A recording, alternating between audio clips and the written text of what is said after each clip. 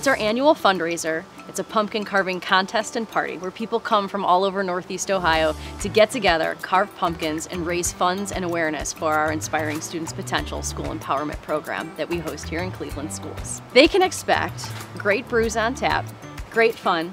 It starts at about 2 o'clock, so it's a daytime event, and as long as it's not raining, we're outside in the beer garden, which is a beautiful setting. You do not have to bring your own pumpkin. We supply the pumpkins. That's part of what you purchase when you get a ticket. Forest City Brewery has always been a supporter of the Ucanuel Foundation since day one.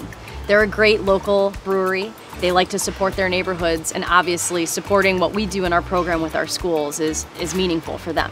We just really enjoy our relationship with Ucanuel. It's a very good cause. I know that they are involved with local schools, and we're hyper-local out here. We're a neighborhood brewery.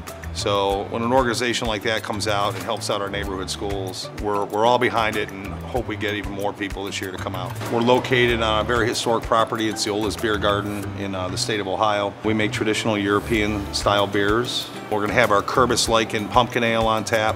Rain or shine, if it's nice outside, it's in the beer garden. We have live music. There's going to be food this year with Urban Farmer. Yeah, we are excited to be partnering with them this year. We are going to be supporting them by cooking them a big pot of chili.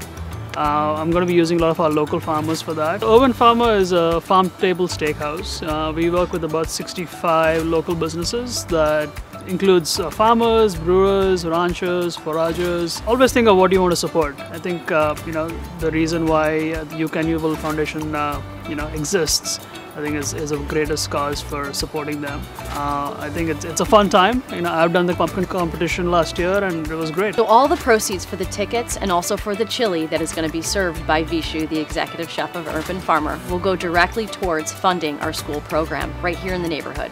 We're going to have great beers and a good time. It's a good atmosphere and it's for a great cause.